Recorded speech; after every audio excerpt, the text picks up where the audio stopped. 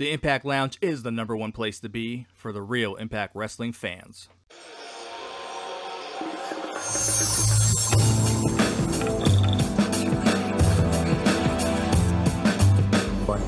Hello and welcome back to another Impact review at the Impact Lounge. I'm your host, Adam, and as always, I'm joined by Ro. Good day to you, Ro.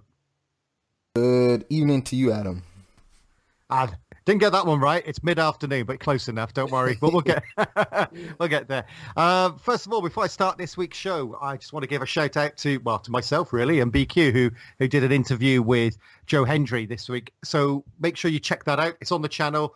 If it's not at the top of your favorites, your subscribe list, make sure you do just have a look for that because it was a really popular one, and everyone who has listened to it has commented on how much they enjoyed it and what a nice guy he was as well. So please do make time to listen to that. So yeah, it's on the channel. Give us a thumbs up, give us a comment, what you think about him, and let us know if you think he's going to be a future star. So that was just the first shout out today. But for the people who are might be the first time on the show, we just want to make sure that you hit the subscribe. Make sure you leave us loads of comments down below this section that you're listening to on YouTube, and we'll do our best to answer your questions as we go through. What we tend to do, if it's your first time stopping by, is we ask you a trivia question to start off the show, kick off with a bit of fun. Then we dive into your questions before the review. Usually takes about an hour. You can usually know if it's been a good impact if the show itself, that our review show is over now. That's usually a good tester of the water, so to speak. So before we do that, a couple other things. I'm going to the Manchester tapings for Impact in 2 weeks' time. This is really your last chance now over the next week or so to follow me on Twitter if you want to get some live photos from the show as it happens, and to check out some of the interviews that we're going to be doing beforehand. I believe that I've got 2 face-to-face interviews lined up. More on that, most probably on next week's show when I find out who those people are. So if you want to follow me, it's at V2 Wrestling Show. And Ro, what's your Twitter handle there? RT Great _.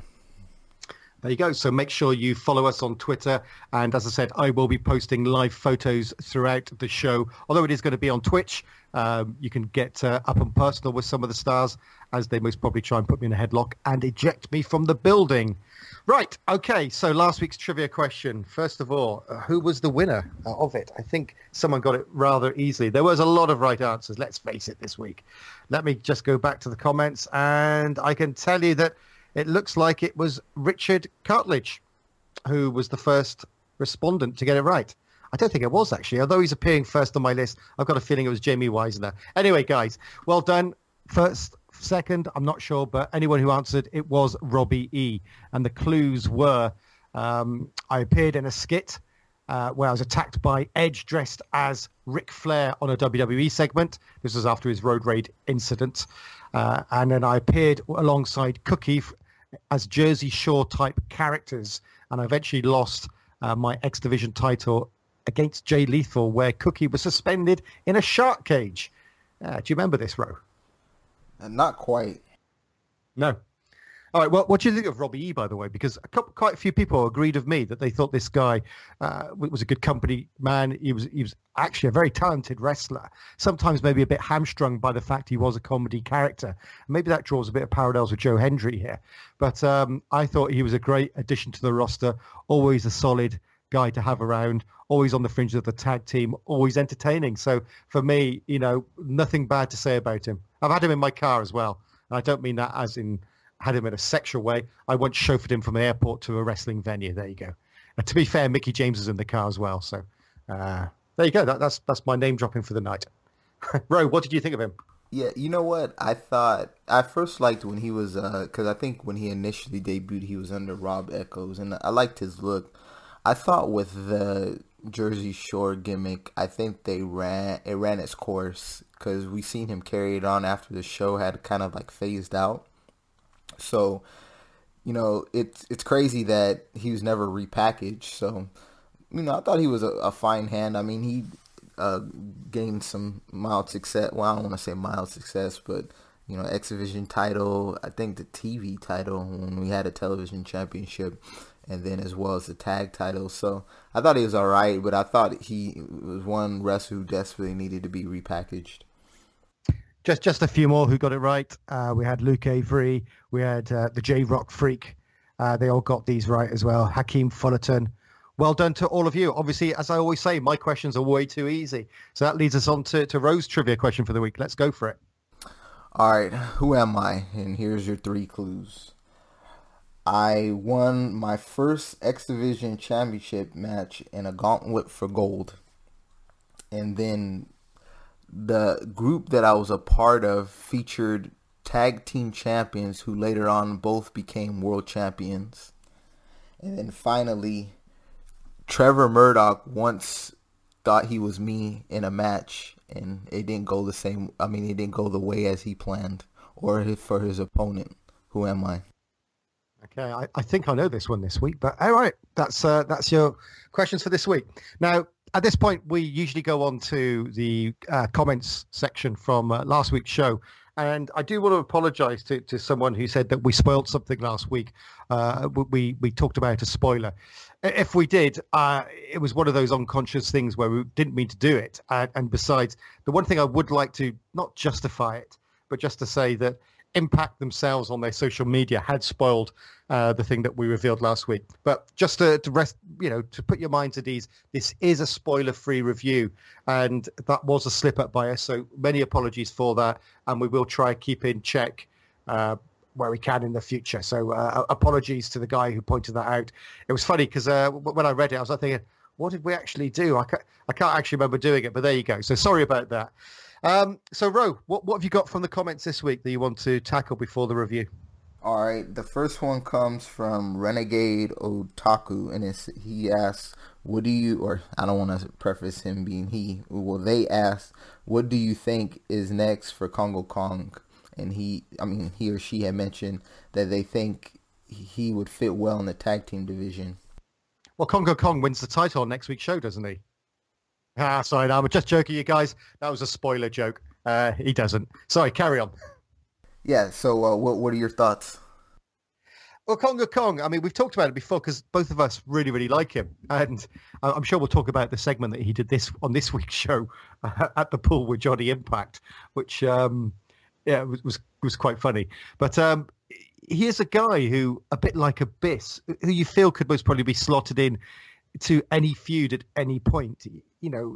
He's always going to be a menace. The problem that he's got at the moment is that he's been on quite a few losing battles. He's faced Brian Cage, he's facing Johnny Impact at the moment, and he's been on the wrong end of those victories, isn't he? So it's hard to keep on promoting him as a monster if that's what happens, and he eventually loses the feud. So I don't know. I'd like to see him maybe become a bit of a bully and take out, the smaller guys and those kind of things.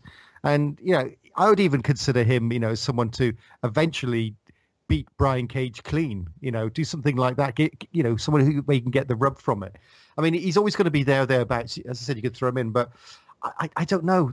Jimmy Jacobs, how long is he going to be sticking around as his mouthpiece? Is that going to be it for good? Is he going to be like Mr. Fuji? It's really hard to tell. I just don't know where you go with someone like Kong. But the thing is, his wrestling is actually really good. And that's the problem that you have is how do you have a monster who's a good wrestler keep eating losses and still remain relevant? Abyss, to some extent, had that problem. And to me, he's like a modern-day Abyss. Yeah, like I said, him not having no signature wins, I think that's what hurt him. If you were just giving him one, even I would have even had him as hot as Moose was during the time. I would have had him beat Moose. You could have drawn that feud out a little bit more. And, you still have Moose, come up on the upper hand. But, we see him anytime he enters a program with these main event players, he comes up short.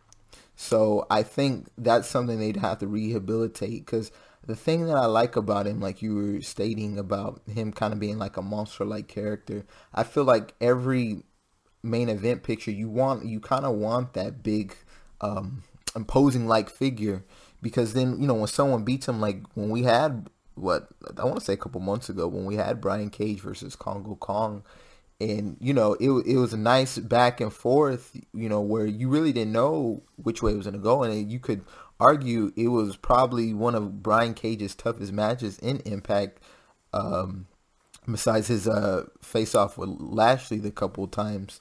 So, I mean there's a place for him. The tag scene, I mean, I'd imagine you'd want to find somebody as big as him. I don't know who else you could pair him with at the time.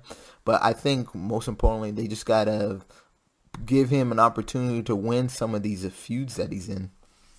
How about teaming in with someone like Jimmy Jacobs in a tag team, where basically Congo Kong carries the tag team and Jimmy Jacobs comes in and does a few things and is the mouthpiece? Could you see that being a tag team? See, for me, and this is just my own opinion, I think those tag teams work when you're talking about a face duo, where we see like the small guy who runs his mouth and then the big guy who's like the muscle. But I think when you're talking heels, just like I said, in my opinion, I don't see it working the same way. So, I mean, without wanting to, name drop, people from other companies who are no longer there, but what about someone like Big Cass and Enzo? The small guy who runs his mouth, the big guy who backs it up. Would you like to see them in Impact? No. No? Either one of them or both? No? Really neither one. I mean, if you really ask me, I mean, out of the two, I'd probably say Kaz, but really, there's no need for them. I mean, and watch tomorrow is rumor that they've signed. Yeah. Well, there's also, I don't know if this is a rumor. This is not a rumor about Impact, but I noticed that Neville's no complete clause is now finished as well, so he's free to appear wherever he wants. Is that someone you would welcome into the show? I would, but I would worry about where they would place him because I get the strong feeling that they would feel compelled to thrust him right in the main event. And I'm not saying that he can't get there, but he would be somebody that I would like for them to build to get to that point, not just throw him right away. I mean, if you're going to bring him on board, maybe have him mix it up in the X Division. And, I hate to talk about old subjects, but this is where I say, them not having a mid-card title it kind of hurts in a sense because now, people are you're either thrown into the X Division or you're thrown into the main event scene. There's really no middle ground. So that would just be my thing with him. Well, if they were going to debut him, he's obviously going to be another friend of Grado and Joe Hendry's because everyone who's British is friends or related in the wrestling world. You never get someone coming in and saying, I've never seen you before from the same continent. So there you go. Right. Okay. We'll do one more question before we move on to this week's review. Okay. And I had actually answered, this one in the comments, but this is from Whoopsie. And what they stated was could we see Impact using the Twitch shows as a form of development for new wrestlers that are signing but they don't want to throw on TV? Maybe you have them represent Impact in an Impact versus Impact match, random shows, and then also have the developmental talent appear in most of the Twitch shows instead of one. I really don't think that's a bad idea. I've been an advocate because I religiously watch Explosion. I really think for either that or Explosion, that's a great opportunity to get talent who they're unable to get time for on actual Impact programming. Get them some screen time. And then even for newer talents that they're trying to develop, put them on those shows. I'm not saying those shows are throwaway shows, but, you pair one of these upstarts against somebody who's a little bit seasoned, they can really hone their craft underneath working with the seasoned vet. And then that way, once they get on television, everything is fine as far as, working with the crowd and etc. So I really don't think that's a bad idea at all. Yeah. It's what has been noticeable is that they've been doing these shows, and I know they've been exclusive Twitch shows, but we don't see many of the matches outside of the Impact Zone now, which is good. It seems like they've got rid of that idea. So we talk about secondary shows. I like the fact that they're doing these Twitch shows, and I'm going to be going to one soon, and it'll be great to see how it comes over as a live event and whether we actually see any of that on the main program. Right. Okay. Well, unless there's any other questions, Ro, should we dive into the review? Okay. Oh, and before we do that, by the way, if you're enjoying this week's show and you haven't hit that subscribe button yet, what are you doing? What are you doing? It's easy. It's a big red button at the top. Go and press it now. And make sure you give us a thumbs up or a thumbs down. Don't care which one, as long as you give us some feedback. It's all good. Right. Okay. This week's show, sponsored by the Automobile Association of America. Watch out for Rogue Hispanic gangs driving along the streets. Yes, we're going to come on to that later. What do you think of this show? Yeah, thought it was good, solid all around. I do want to talk about that OGs thing because it was a part of the show which everyone's been talking about, and I know we usually do these reviews in order, but I did think it was a great show, but I hated that segment. So can we start with that? Because I don't want to finish on a negative, and I know it's not to the end. So let's start with that this week. A bit out of order, I know, but what did you make of that OG segment? I mean, it was no big deal to me personally, just because, I was looking at the child and, he seemed kind of like nervous to do the segment. So they probably told him what he was going to do. But, I think the thing where people kind of reached, and I get it, but it wasn't like they killed the child or anything like that. The way I took it is it was no different than you think about that angle that they ran, back in 99 where was Austin, I believe, where he got hit by a car. And I took it like that. And I even on the Impact Twitter handle, I responded, I said, Richie will rise. Because it's not like they killed him off. But, once again, at the end of the day, and I guess where it's laughable to me, for people who don't really follow the product religiously, whether they're fans or casual, like, they have the highest criticism anytime the company does anything. Oh, that's tasteless. And then it's kind of like pot meets the kettle black a little bit, So it was no big deal. I could understand though for some where they would just look at it as just like, why, using a kid, but I don't know, the way I took it, it was no big deal. It's like, wow, a kid got hit. I mean, I guess the only criticism I would say is they kind of left him there by himself. I mean, it was like all the adults moved over and they just left him there. Normally in society, we care for our children. So I think if they would have probably had Conan get hit, probably make a little more sense. But, to see the kid get hit, they just left him there by himself. To be fair, Conan's about 100 years old as well, so you've got to look after the seniors. So, it was one or the other, wasn't it? I mean, look, I have no problem with the storyline of a kid being hit by a car. And because of his acting abilities, the kid most probably deserved it because he was terrible. But I don't know, it didn't sit right with me. And it was just, the whole segment just seemed really poorly produced. That's the thing that bothered me. And I keep talking about these segments, that it feels like it's just terribly edited. And it just took me out of the moment because it just seems so poorly done. If you're going to run over a kid, have some, I don't know, some blood lying on the concrete. Have I don't know, maybe show a bit of the action. Remember when Austin was hit by the car? By the way, I still can't believe Rikishi did it for The Rock, but there you go. When Austin, you saw him bouncing off the bonnet. This just looked, I don't know, you're going to go controversy, go the whole hog, get him hit. And it could have easily, see, it didn't matter that it was a kid. I mean, that's the thing that's crazy about this angle. They're upset because it's a kid. I mean, if it had been someone in the 25 to 35 demographic, oh, that's fine. Don't worry. It's just the OGs running over someone again. But, oh, it's a kid. Oh, that's terrible. So, from that point of view, I don't care. But I don't understand why they didn't use an adult, in this segment. It would have been just as bad, from a controversy point of view. And at least they could have done something interesting, like having him bounce off the bonnet, on the show. So anyway, I don't, where does this feud go from here? I mean, do they now have to go and kill one of the OG's gang members? Is that the next segment? Do the OGs come back and say, we're hanging it up, that what we've done isn't right? Where do you see it going from here? I just see one more match, and I joked about this on Twitter. I said the only way this ends right is you see Richie return, and he costs the OGs a match. I mean, a title match. So you just have him do like a tornado DDT or something, and that'll get everybody going and stuff. That's why I say Richie will rise. All right.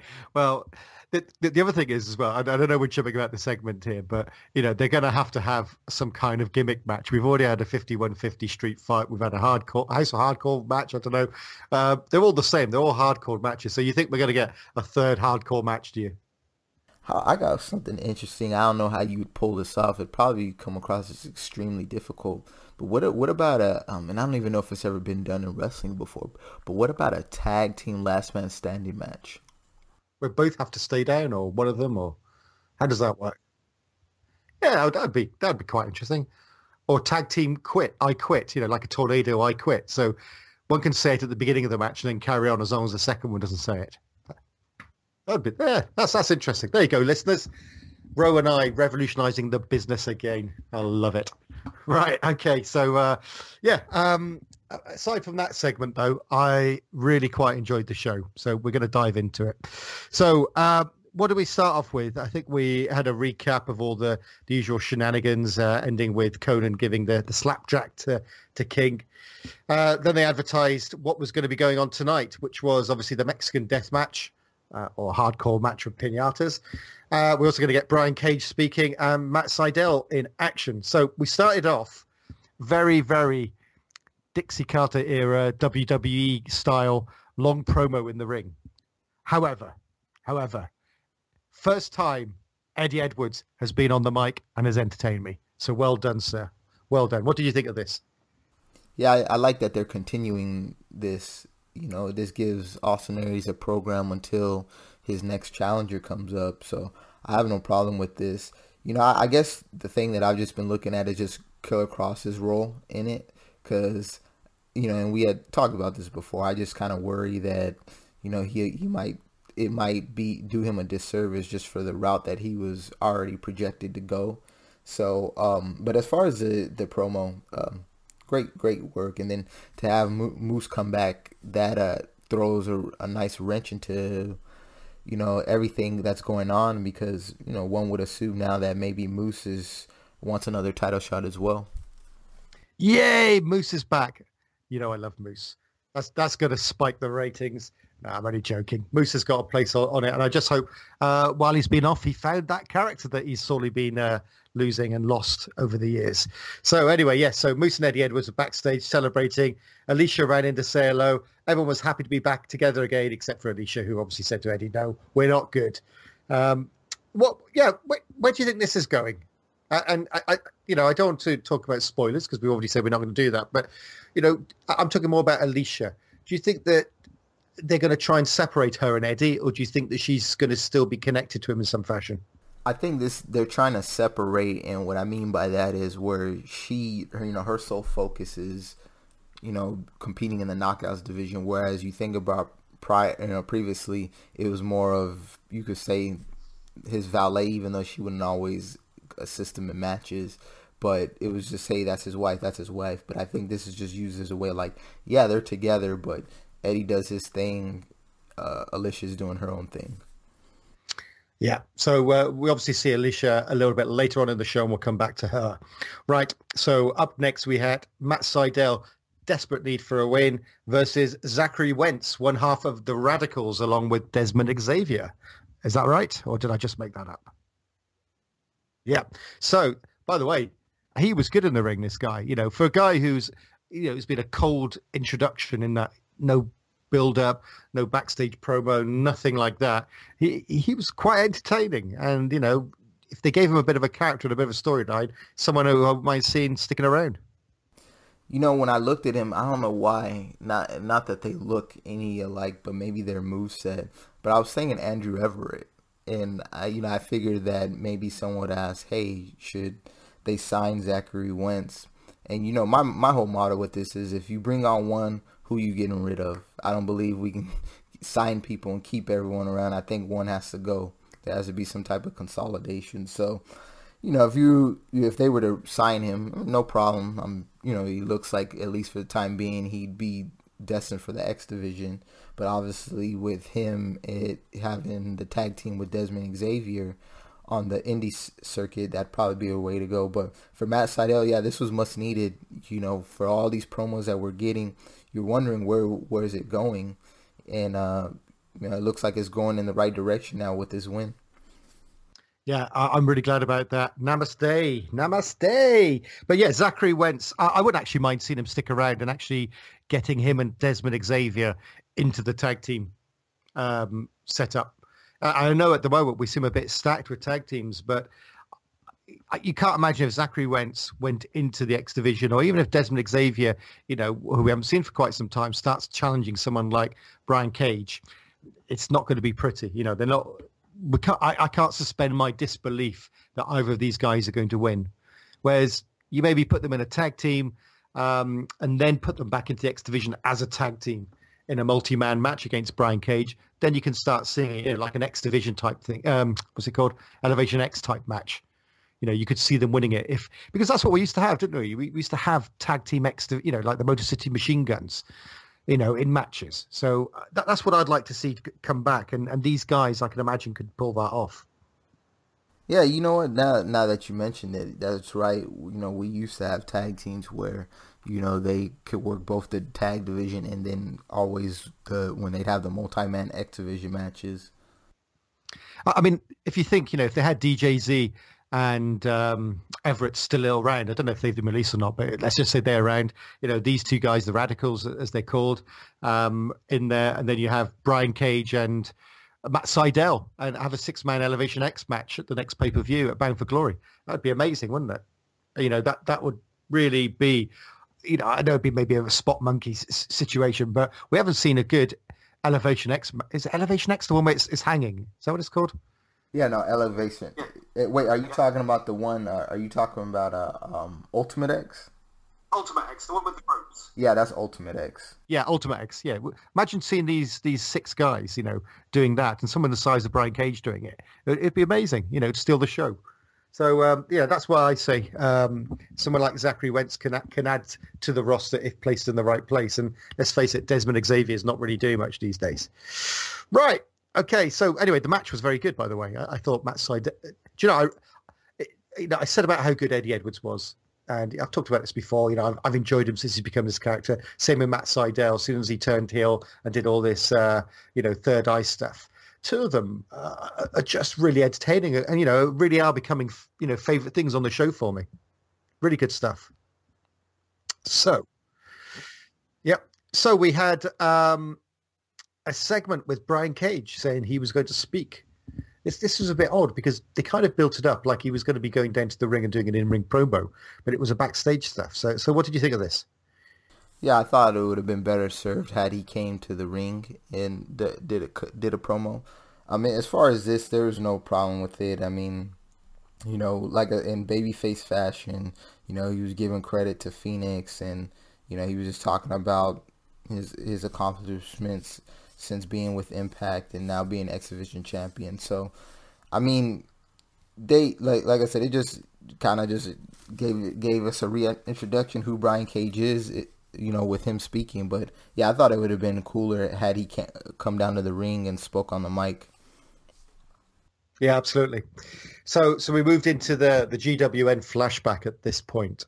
And obviously the match itself was the Legion of Boom against James Storm, or more specifically Kazarian and Daniels versus James Storm, with AJ coming down in his moody phase and laying out Storm at the end as a heel turn. So we don't usually talk about these very much, but this to me was quite an interesting one because all of these guys, with the exception of AJ Styles, could come back very shortly to Impact. So my question to you is, A, what did you think of the segment? But also, if you could have one of these 4 come back, and I will include AJ in it, although that's never going to happen, who would you have out of the 4 of them? Well, the first one, must I say, ever since AJ's become world champion, they cannot help themselves making sure to put him on these GWN flashbacks. And I prefer when they do show him. I like when they show his earlier stuff, like the mid-thousands. Yeah, like everybody knows he made his name in TNA. So, yeah, but out of the 4, I mean, like I said before, I'd take James Storm back. Okay, we'll agree to disagree on that one, and this is going to be our vote for the week. We had someone come back with the hashtag Team Adam from last week. I'll be honest with you, I can't remember what I said to be on Team Adam, but Ro is going to go for James Storm. I'm going to go back for Christopher Daniels if I could have. Well, can I take the 2 of them? There you go. I'll let you change your mind if you want. You can have the two of them back as a tag team. Bad Influence. Would you have Bad Influence, Storm, or AJ? Storm, because I feel like I feel like he didn't really get to climb the top of the mountain. I mean, he had his brief title run, some years back. Whereas with the tag team, I feel like Bad Influence, they kind of, I don't want to say so much reached their ceiling, but they did everything they could as a tag team in TNA during that time. And then AJ, he did everything he could, so I think with Storm, you can get a lot of mileage and some great feuds with some of the talent that they have on the rise now. Well, there you go. As well as the trivia question, make sure you leave us either a Team Row for James Storm, a Team Adam for Bad Influence, or a Team, I don't know, who can be the third option? Team Tito, if you want to have AJ back. There you go. Tito always makes an appearance. Right, okay, so make sure you leave that trivia question and your questions of this week. Okay, so we had KM and Falabar backstage. I don't know why I talk about these segments, because you know what I'm going to say each week. I just love them. I think these two are great. And I know some people, I think, on our comment section last week were complaining about the comedy section, and, they've over Grado, over KM and Falabar. But I think these two are money. I really do. And they're not moving the needle, but they'll certainly be moving merchandise backstage. So did you see where this was going? No, not necessarily. I mean, as far as with the match that we got, but it's interesting when you think about they tried to scrap it where they had a KM turn on Fala, and then they realized, okay, that's not a good idea, so they paired him back, and it's really helped KM get over, because I hear them chanting KM's name too. So this was a great pairing for two people they really didn't have no plans for the time being, because you think of Fala, we really haven't seen him win too many matches. And then KM, they would make KM look like a goof. So, this pairing has really benefited both guys. Absolutely. And it didn't Fala debut with, I want to say, is it Bakara or something like that? There was was it a Croatian guy or something like that? Was his tag team partner, I want to say. But yeah, no. And you know what was really, there was two things I want to bring up. But the first one was during the match, Fala did some really good house show style work with the audience to get them animated, to get them shouting KM, cheering for KM. It's what you would imagine at a house show if you've ever been to them. You see wrestlers play up to the audience to get the audience going. And it did really good work. And as you said, people are chanting KM's name. It's excellent stuff. And, these two have got over in absolutely the right way, that they've been built, not organically almost. I know they've been put together, but the way that it's developed has been fantastic. And that's one of the benefits of having shorter tapings, because, if they would have gone for the full split the team apart and had, another 5 weeks worth of tapings before they could change it, we wouldn't see what's going on at the moment. So I'm glad that they changed direction on this one. But the other thing I wanted to mention, I don't know if you noticed it, but the graphics, the intro graphics, we noticed them a few times during the matches, and I noticed it last week as well, but specifically on this one, really like the entrance, imagery that they have, almost like I don't know if it's a close-up of the Titantron or whatever it's called, the equivalent, or whether it is, the actual video they play and then cut to the Titantron. But I really like Falabar's, is it a panda shaking its finger saying no, no, no. Very good. Yeah, and let me say on the match, as far as the match, it was exciting to see KM and Fala get a clean win. Nothing dirty. Where Fala actually got to hit his finish. Well, hell, him and KM got to hit their finishers. I wonder with the Desi Hit Squad now, I wonder if they feel they want to pull the plug on them, because we've seen so much stop and go with this team now. And it just makes you wonder, are they dead on arrival, or are they just going to be another team? So, it was interesting, because you think about how Desi Hit Squad had started, and then, they've been on the losing end, the past couple of episodes. So I'm interested to see what they decide to do with him. But I'm encouraged by KM and Fala winning. And, I really think, down the road, and if they were going to do it, I'd probably do it maybe at, a Bound for Glory or some type of big event. It wouldn't surprise me to see them put the titles on KM and Fala. To be that over and not be champions, I mean, that'd be a disservice. Be doing them a disservice. Yeah, absolutely. And you know what? I was going to ask you exactly the same question about the Desi Hit Squad. What do you think they're going to do with these guys? Because it does seem, well, this is a feud now because this is the third match. So you imagine there'll be a fourth one, possibly a fifth one, And Desi Hit Squad have just got no momentum at all. Although they had 2 wins, the crowd couldn't care less about them. And the problem is Gamut Singh, because the two guys, the two wrestlers are actually quite good. Now, I think isn't there rumours that they're going to be adding more members to it? If you were Don Callis and Scott D'Amore, what would you personally do at this point with them?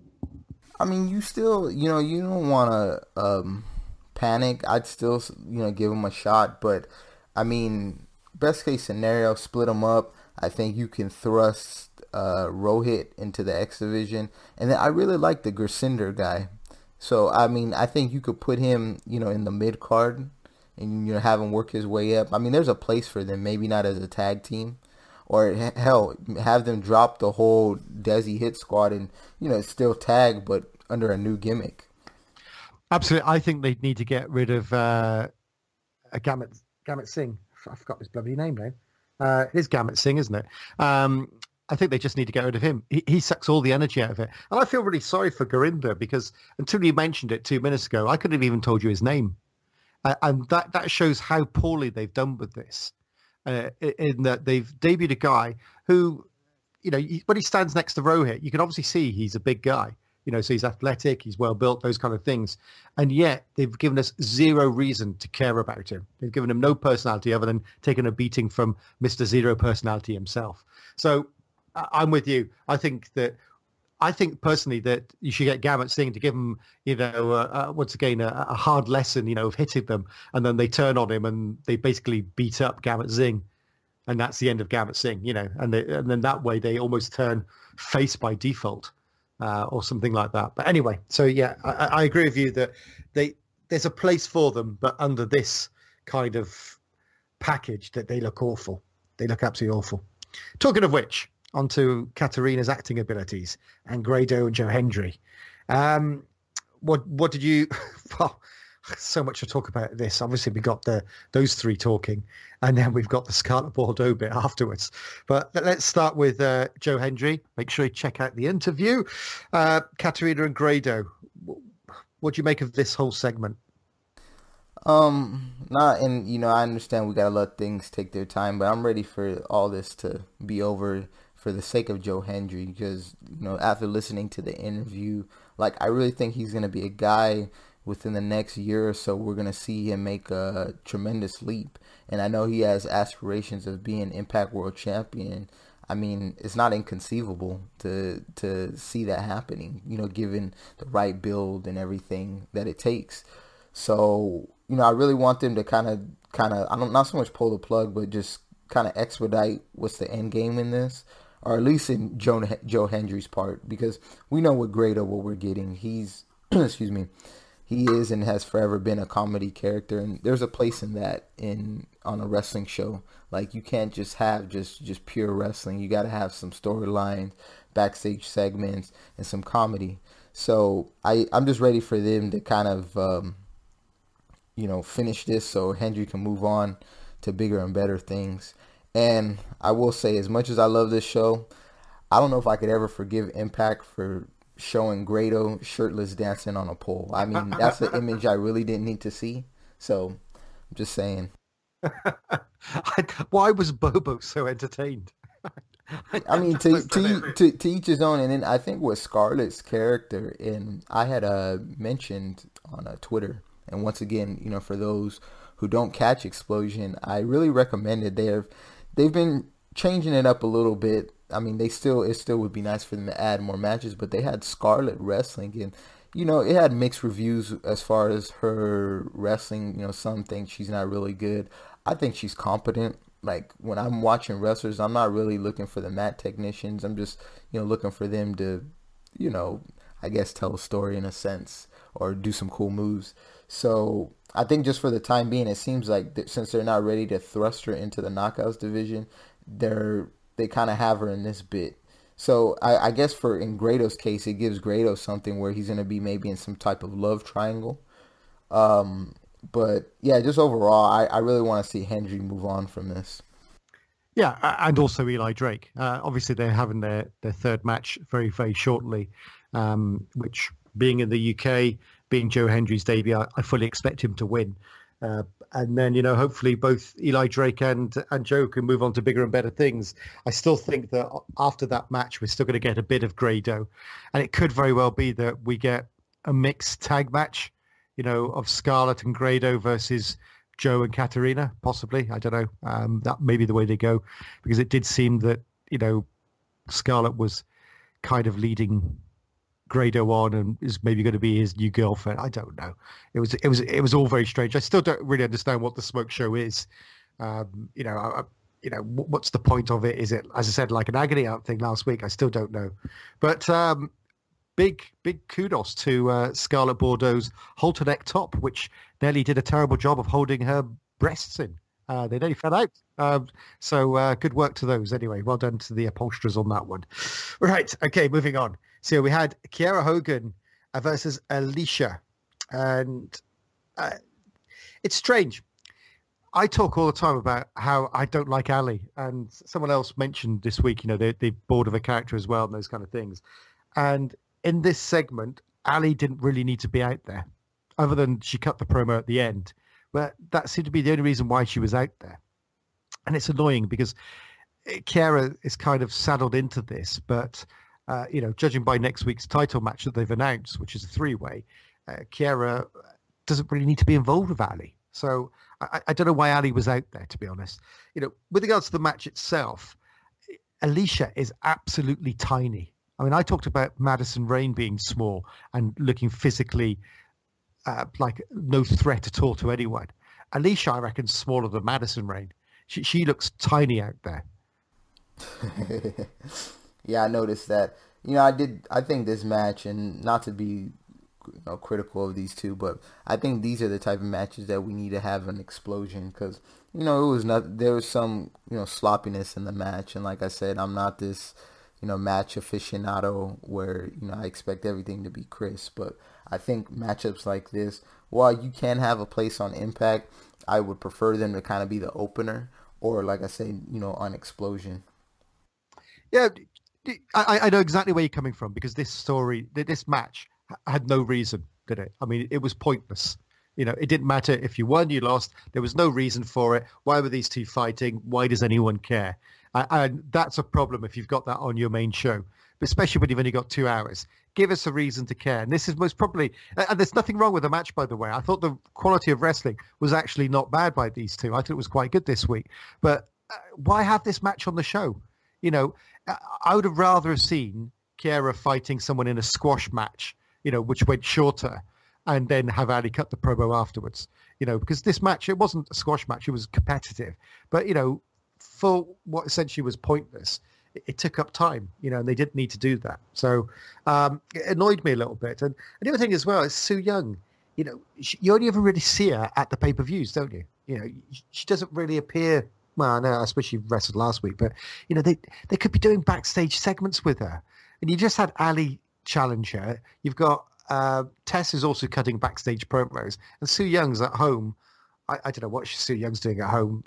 Watching repeats of the Munsters or something. I don't know. Whatever she's doing, she's not on the show. It's just weird. The women's division at the moment, I think, is in a bit of a mess. Well, they've really mismanaged her title reign. Like, this stems back from the moment they put the title on her. Like, she should be the focal point since she's the champion. And this happens a lot in wrestling sometimes. And you can argue maybe they're not behind it. And I don't know. I don't think it's so much they're not behind her. I think it was kind of like, they put the title on her to capitalize on some of that shock value they had with her. But now they just, like, would it really surprise you next week if she drops the title? I mean, between Allie and Tessa, you can go with Allie, that make her a 3-time champion, or you can go with Tessa, who's just been, knocking it out of the park since her arrival in Impact. So, once again, if anything, it makes me worry that whenever they do take the title off of Sue, will she just fade into the sunset? We see this happen so many times with a lot of these champions. and it's unfortunate to happen while she's champion. So if it's happening now, one could only imagine. And if the last thing I want to say is, if their plan is, oh, we'll wait till Rosemary gets back, like that's she's injured, and that's a serious injury that Rosemary sustained. So if she doesn't come back till say beginning of next year, you can't have Su Yung just kind of just waiting. You got to find something else for her to do. So I really feel like they really have done her a disservice, in her title reign. Same with Taya as well. She's kind of disappeared, and them just think well of her. Do you know the Su Yung thing? It reminds me of Eli Drake last year, where the feud, Eli Drake was involved with Johnny Impact and Alberto Del Rio. No, Al Patron, I forgot his name then. And the focus was on Impact versus Alberto. And it's the same here. It's Tessa versus Allie. And don't get me wrong, that's the more interesting feud in this one. But Su Yung is almost an afterthought in her own title defense. And I just think that this is poor booking. And it's a shame. But having said that, Tessa did a stellar job of selling the Purge. Is that what it's called? The mandible claw, saying, I don't want that filthy thing. She's brilliant. She really is. Out of all three of them, she is absolutely the star. And if you're going to build a division around someone, she's the one to do it around. Anyway, we'll move on from that, because I do want to go poolside with Congo. I think, did we miss something? I think we missed a match before we get to that point. I'm not sure. Right. You're right. I'm sorry. My just quick thoughts. This made Congo Kong look like a goof, and I mean, no ifs, ands, or buts about it. And I really wish, when they do have this match, I really think Congo Kong needs to win. You can have Johnny Impact win the feud, but we know that's not going to go that way. But this made Congo Kong look like a goof. Yeah, absolutely. And I don't know, for some reason, I just have the vision of Congo Kong turned up at a pool party in his usual wrestling gear. So, I mean, did he get a cab dressed in his wrestling gear to the pool party? I mean, is he just wandering around all the time? What does Congo Kong wear on his days off? Is it just his wrestling gear? If any of you know, if any of you seen a picture of him around town, let us know. Drop us a tweet. But no, you're right. It did absolutely make him seem goofy. And let's face it, if you were thrown into a pool, you'd get back out, then you'd try and beat the shit out of the guy again, wouldn't you? But the segment just ended when he got thrown into the pool. I mean, I know it was just filler and a bit of fun, to keep the feud going, but it was just silly, wasn't it? It didn't really add anything. No, I didn't. And you know what? He would be another guy, too, where if you were having him on with the Whoopsies comment to elaborate on his comment, he would be a guy that would benefit if you had him wrestling on the Twitch shows, or have him wrestling on Explosion, for him, to get some wins. But yeah, I was just like, man, it's terrible, because, we all fully expect, when they do face off, that Johnny Impact's going to win this. And you think Congo Kong needs way more to make him be a credible. Yeah, before we move on, Ro, to the matches and the other bits of promo coming up, on the spoilers that I'm reading, the results I'm reading, I should say, it doesn't mention anything about the backstage promo where Trevor Lee, Caleb, and Eli Drake are talking backstage, trying to be being Eli Drake's friend. And Eli tells them, they're a bunch of losers, and, stop following him around and those kind of things. And I didn't really get this, because out of nowhere, it seems like the cult of Lee have now become the cult of Eli Drake, which is a bit strange, because obviously the point of a cult is to have a cult leader. And if it's the cult of Lee, it should be Trevor Lee. But suddenly, Trevor Lee's walking around like a puppy-eyed teenager, trying to chase around Eli Drake. Now, these three guys, I think all of them are amazing, but I don't really see where this is going. And also, I think it devalues Eli Drake a little bit. What did you make about this kind of scenario that's playing out? Yeah, I don't like it. And, I mean, I know not to overreact, but, excuse me, you look back a couple months ago, you could argue that the Cult of Lee were the major threat to LAX's tag titles. And then, they've kind of just fell by the wayside, so to speak. And, me being a big Eli Drake fan, I'm fine with him working other programs that don't revolve around the world title picture, but he needs to be seen in that light. I mean, I guess what I'm just trying to say is these three participants, there's so much more that they can be doing, and they can be used to a better capacity. And I feel like what they're doing right now, it just screams creative has nothing for us. I think you absolutely hit the nail on the head there, but they could be doing so much more. I mean, I don't have a problem falling down the card, but what I just don't like about this program is that, the Cult of Lee don't need to be hanging off the tails of Eli Drake. And I don't mind them being in a program with him, but I just don't see, they're kind of moving away from, well, the Cult of Lee. The cult is no longer a cult, so to speak. So it seems strange. And, and I don't mind the fact that they're on a losing streak and those kind of things. I mean, Trevor Lee, I can't remember the last time he's won a match. I mean, if you put him in a match with Rohit Ranju by himself, the two of them would both lose somehow. That's how bad it's got for Trevor Lee. So, we'll come back to the match in a second, because, as I said, I know they had a backstage skit, but I wasn't sure where in the show it was, because the spoilers results that I'm reading don't really explain it at all. Don't even mention it. So we next had a Rich Swann segment where he was walking along with Alicia Atout, not backstage, outside the complex. And once again, I found this a little bit off. I don't know what it was about it that I didn't like, but it was Rich. It was actually Rich I didn't like. He seemed really strange. But one of the things that he mentioned that was bizarre for me, for my money anyway, was the X Division. He said he wants the X Division title because wrestlers like him, Amazing Red, P.T. Williams, and AJ Styles, etc., have won it. Now, what I found bizarre about this was the fact that he mentioned Amazing Red. I don't know if you caught this, and it just seemed one that was a bit out of the blue. I mean, did you rate Amazing Red, first of all, that highly, like Rich Swann did? And secondly, what did you think of the segment? I think as far as Amazing Red, I want to say his second run with the company, or when it seemed like they repackaged him a little bit.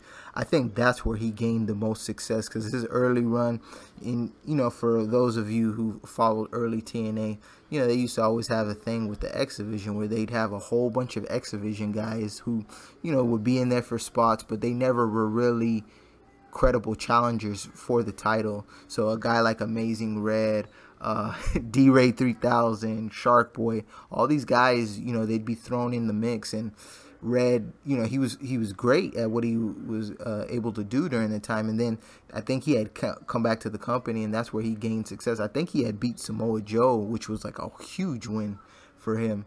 So as far as the segment, I mean, I have no problem with it. I think the moment that they signed Swann, he's just tailor-made for the X Division. And not to limit him and say that they can't do more with him, but he just screams X Division. And it just brought me back to, you look at the champion, Brian Cage, and, he brings a different type of element to the X Division, being, while he can high fly, be a high flyer, he brings on that power and that muscle. But then you see a lot of the people who are integrated in the X Division are all of similar stature, and with Swann being no different. So that was just kind of one of the things I'm like, as much as they want to scream it's no limits and this is kind of our default mid-card belt, I mean, you look at the people who compete in the division, there's not much diversity. But with that said, with his promo, I thought it was fine. From what I've seen in the couple matches that he's had in Impact, he's delivered, so I look forward to it. But my last point is, I hope, because I fully expect him to be champion somewhere down the road, I hope they don't sleep on Desmond Xavier. I feel like there's a lot with him. I'm very high on him, and he's somebody that I really want to see get the opportunity to run with the title. Just on Rich Swann, I think he's been very good since he's debuted. He's picked up a loss, maybe even two. But no, I like the way they've debuted him. It's a high energy guy. Even the way they've packaged him when he's come in, obviously as a face, which is great because they need face. Although there seems to be more face in the X Division anywhere else. But no, I like Rich Swann. And just my final part in the whole segment: if anyone knows where I can pick up those pink trousers he was wearing, drop me a line. They were awesome. Anyway, moving on. We had a couple of quick backstage segments now. We had a promo from Pentagon, and I'll lump it together with the promo from Austin Aries saying he's going to have a match with Moose and Eddie Edwards next week with him and Killer Cross. So anything to add on these? Because to me, they were just pretty much nothing promos. It's just, with Pentagon, it's just a shame, man, that they find something with him now with these backstage promos. Where was all this before? It sucks that it took them this long. Absolutely. So then we did get into the match of Trevor Lee and Caleb Conley versus Mr. Atlantis, great name, and Brandon Tidwell. Now, we had Eli Drake on commentary during this match as well, who I thought was gold, although it didn't last very long. I thought Eli Drake was great. And what I really loved was the way that Don Callis basically welcomed him and wanted just nothing more to do with Josh during that time. I thought it was very funny. But Eli Drake is, whatever he, no matter how crap the gig he's given on the show, he always delivers and he makes it entertaining, doesn't he? Yeah, I agree. But, this match, by the way, what was quite surprising was when you saw these guys backstage, they looked like, normal human beings, as in fairly big or whatever. But when they were actually in the ring versus, let's face it, X Division wrestlers in Trevor Lee and Caleb, they looked tiny. But, this was just to continue, I suppose, the storyline of Trevor Lee and, the Cult of Lee just picking up losses. But it was fun. I didn't mind this at all. I don't think it damages Trevor Lee and Caleb at all because it just, plays into their storyline. Just the same as when Triple H lost to the Brooklyn Brawler one time on Raw. So I don't think it does them any harm at all. But it was a bit of fun. And what I really enjoyed was just the commentary. I just hate it from the point of, you think about the moment that we got the Cult of Lee as an actual tag team. They've never really had that convincing win. A lot of their wins have been from dirty tactics, and I guess obviously that's something that you expect from a heel tag team. But I just wasn't a fan of this, and it just had me wondering. And I always wonder when you see some of these wrestlers who gain success early on in their careers under Impact, and then once they lose the title, they just kind of just fade out. And like you were saying with Trevor Lee, when's the last time he's won? He just has faded into the background. So, but as far as this angle between the Cult of Lee and Eli Drake, I'm interested to see how it plays out. So I'm going to give it a chance. And just on the Trevor Lee thing, because, we talk about if some people come in, that means that someone's going to be going out. And Trevor Lee and Caleb haven't done much on the show recently. And especially as they're picking up losses, that usually signifies that they might be on their way out. But for Cult of Lee fans, one bit of solace I can offer you, I hope they don't go because I think they've got a lot to offer. But, Trevor Lee is coming over to Manchester for the Manchester tapings. And I don't think they'd be bringing him over if he was on his way out. And I don't think he would bother agreeing coming over if there was, if he was on his way out. So, that looks positive that they are going to be sticking around. And just a final thing on, on the two of them as well. I think they have got a lot to give. And, I wouldn't be surprised if we ended up with them having a segment with Scarlett Bordeaux in the same way that Falabar and KM have, the same way that Grado has. It wouldn't surprise me if Scarlett Bordeaux became their mouthpiece. And I know we keep saying who's she going to kind of be the valet for, and but these guys need it more than KM and Falabar do. Although I love Trevor Lee, I think if they had someone like Scarlett Bordeaux, I think it would elevate that tag team. Any thoughts on that? Who I would pair with, but I mean I don't know if I guess who I would pair her with would be Joe Hendry, assuming if you were going to turn Joe Hendry heel. Nice rising star, new to Impact. What better way to have a valet like that? That's who I would pair her with. I can understand that if it wasn't for the fact that you had Katarina there and you also had the fact that Joe Hendry could talk. Really, when you want a valet, you want someone who maybe not brilliant on the mic. Someone like Johnny Impact, I would suggest, could really do with her if they turned him heel.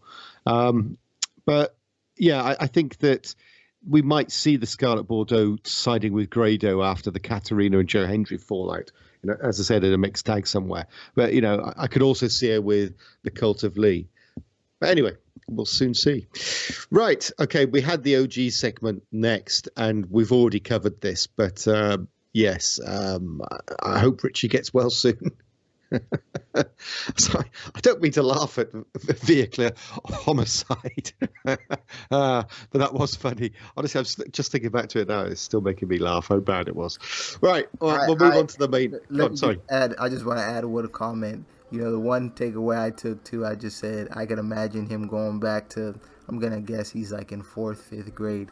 Man, I was on Impact Wrestling and I got hit by a car. Oh, what? That'd be the talk of the school for the first couple weeks. Oh, or judging by the ratings, people would say, "What's Impact?" And then it'd be the talk of the town. But no, you're right. I mean, that would be pretty cool, wouldn't it? To say, yeah, I was run over by Hernandez and homicide. There you go. Anyway, main event time. I love this, and I know it's been picking up a lot of plaudits, but I think Sami Callihan, as we've talked about before, he's on the money, and he really is. I can see him getting. I wasn't sure when we talked about would they put the title on him. I can see him getting the title because he has been such a good company man on and off screen. Over social media, those kind of things. This guy is legit, and he can wrestle as well. But in this match, I loved it. It was another hardcore match with pinatas, but I thought it was fantastic. Yeah, they found a unique way to put it, because I think that's a lot of times, like as you mentioned earlier, how when we get these kind of gimmick-like matches, they're all essentially a form of a hardcore match or a street fight. But using Legos and pinatas and everything that they use, it gave a unique twist to it all. And I'm glad that Callihan got the win, because I really felt he needed this. I mean, I think with him, the way that he's positioned, he can eat a lot of losses, but he needs to win every now and then, and I think this helped him. So now if they continue to feud and he loses anymore, then I think it's fine, but I think for him to get this win, I think it was a big deal. And as far as with Callihan, I think if you did for the end of the year, if you did best matches of Impact 2018, he's gonna be in at least everyone's top 5. He's been probably one of the best signings they've had in quite some time. Absolutely. And with regards to this match, we talk quite often about the fact that it was a pay-per-view quality match. This, once again, was a pay-per-view quality match. And, even with not the false finishes, but, the lots of kickouts of finishes and things like that during the match, a few times I thought, well, that's it. That's the match over. And it carried on, with a kick out on 2. So I just thought it was excellent. And, both of the guys, put on some really, really brutal moves. I mean, that pile driver through the chairs, that looked like it hurt because I think Sami Callihan dropped him at the wrong point of the chair. So it looked like he landed head first, which must have hurt at the very beginning of the match. And there was a few spots, what's it called? Fear Factor through the table outside. Is that what it's called? No, Death Alley Driver, sorry, through the table on the outside. That looked like, once again, it didn't go quite to plan. And these guys just kept on getting up. The only thing that looked fake in the whole thing was the staple gun. Just by the very fact that, no part of his body looked like it was bleeding or even cut up. But apart from that, it was, honestly, I can't talk highly enough about this match. These two guys put on a clinic on this one. Yeah, another pay-per-view quality. It's something about him when you put him, I think he's reaching a level where I think you compare him in any type of feud and he'll make it work. And, you just look back off of with Eddie Edwards. He's really, you can give him credit to making Eddie Edwards how Eddie Edwards is now. Because, people have had their opinions about him. But, then he moves on to Pentagon Jr., who, was already good.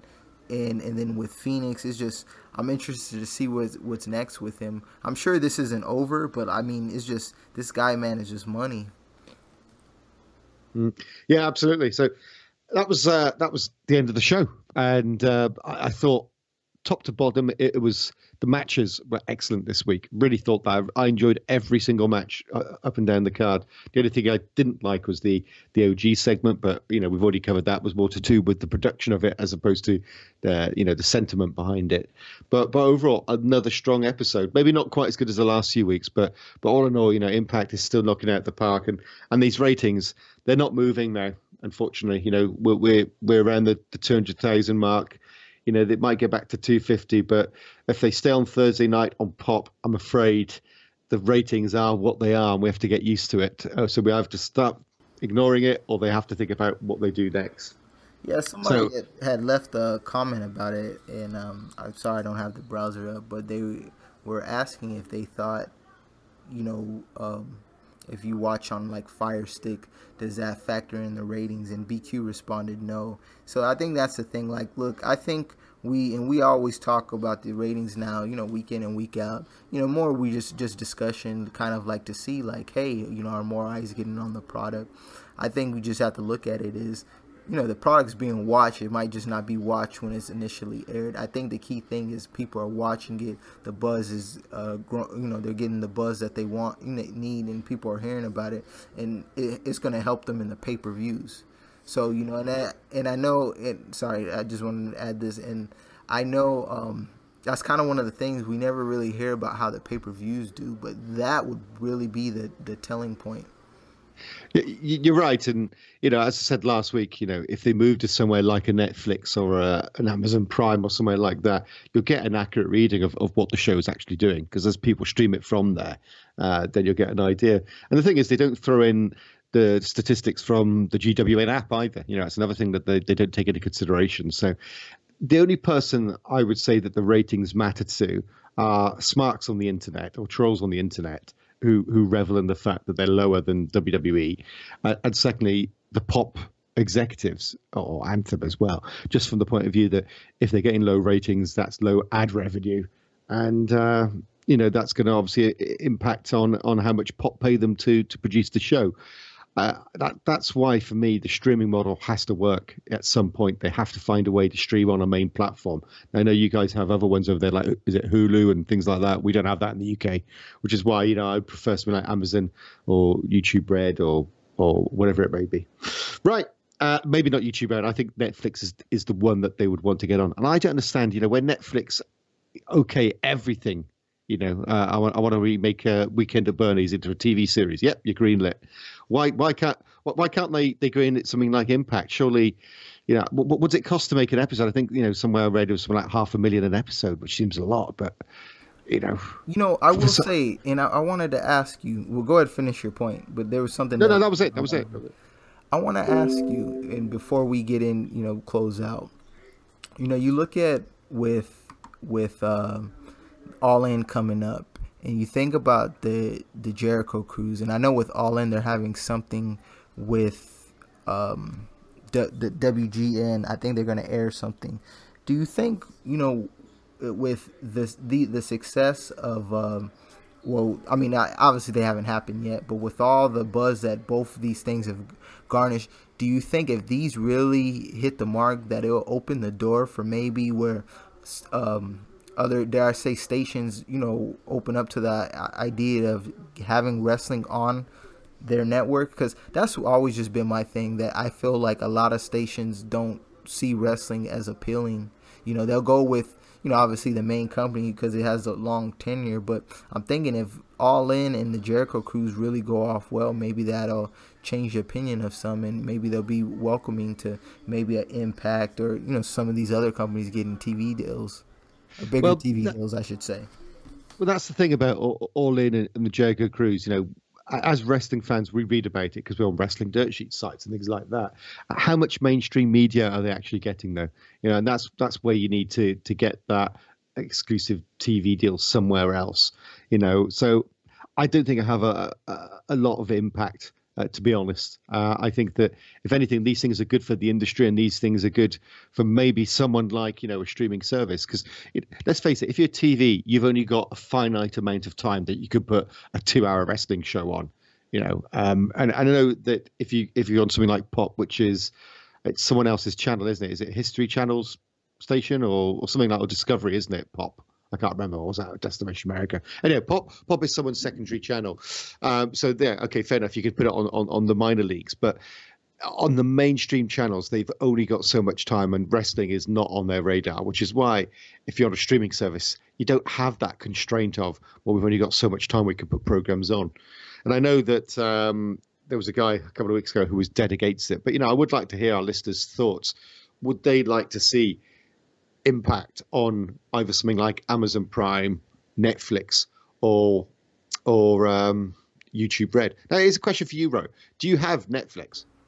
Yeah, but I rarely use it. They take off every show that I like. So I mean, I really got it from my sister, and then the occasional date night. You know, I'll pop it in. Yeah, well, pop it in. You're referring to a successful date night, obviously. Anyway, maybe on that note, we should get a rundown of next week. Yeah, and we didn't even mention too much about it, but next week is the Redefined. So we're once again getting one of these pay-per-view like specials. So the card as stands is X Division title match with Brian Cage defending the Impact X Division Championship against Phoenix. We're getting a Knockouts title match, triple threat title match, I should say, with champion Su Yung versus Allie versus Tessa. Then we're going to get Rich Swann versus Petey Williams, Austin Aries and Killer Cross versus Moose and Eddie Edwards, I should say. And then the Smoke Show returns. So it's really looking stacked. Yeah, I love these special shows, and the problem that they've got at the moment is that on their regular shows they're putting on such great matches. I mean, how do you keep on raising that bar? I mean, it's a nice problem to have, but let's hope that it doesn't fall flat. So yeah, a good mix up and down the card there of all types of wrestling stars. Really looking forward to it. I think it's going to be a great show. Now, has this been? Yeah, it has been filmed, of course, because we talked about the spoiler last week, which we won't do again. But I was just wondering if it's been taped. When's the next set tapings now? And is this the Mexico one? I'm not sure. I think we got a couple more on this one, and then we're gonna get the Mexico one. But I think those Mexico tapings, I think something they're gonna run some type of big angle, and I could see a belt dropping. Whose, I don't know, but I'm really interested to see what happens. Hopefully it'll be LAX. I think they need to get the titles off them, and they should have had to take the titles off them a long time ago, because that feud just doesn't need the belts. But we've talked about that before, so let's leave on a high. Make sure you leave your comments below, hit that subscribe button, just tell us what you thought of the questions we asked during tonight's show, and also just comments in general. We'll be happy to pick them up next week. Give us a reminder of the trivia question if you've got it to hand. Yes, 3 clues, okay? I won my first X Division Championship match in a Gauntlet for Gold. I was part of a group that consisted of tag champions who later went on to both become world champions. And Trevor Murdoch once tried to impersonate me, and it didn't bode well for him. Okay, there we go. Let us know your answer below, and also don't forget to leave us your Team Adam, your Team Ro, your Team Tito hashtag for us to vote for. Who would you like to see back at Impact out of the people from the GWN flashback this week?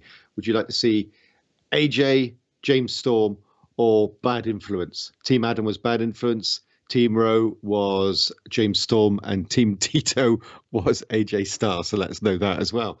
But thanks for tuning in. We'll be back next week, same time, same channel. And make sure you check out the Joe Hendry interview below this one. Have a great week. Don't forget to leave a thumbs up, and for more from the Impact Lounge, check out the videos below.